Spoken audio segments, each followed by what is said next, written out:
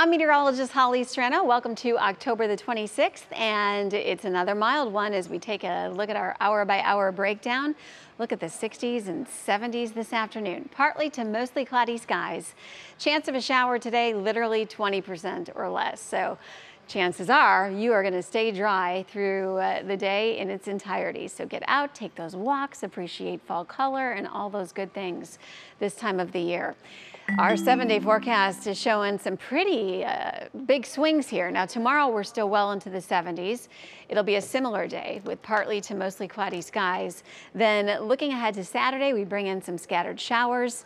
60s, which is still seasonal, although Sunday, we're pretty much forecasting a soaker on that one. Highs on Sunday will be in the upper 50s, and then behind the front, we'll have leftover showers Monday. But the great news about Halloween, although it's going to have that chill in the air, we are going to see dry weather. At this point, that's how it's looking for us. So some good news.